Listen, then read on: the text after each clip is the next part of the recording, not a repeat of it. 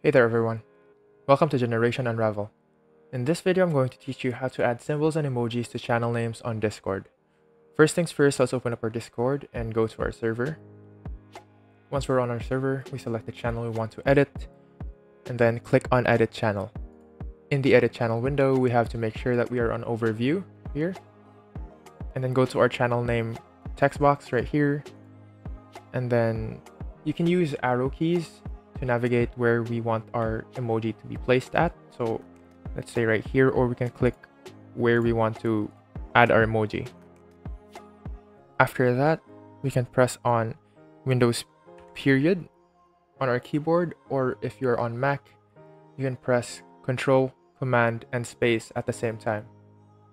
After that, our emoji keyboard will show up and we can scroll through the emojis to find the emoji we want to use.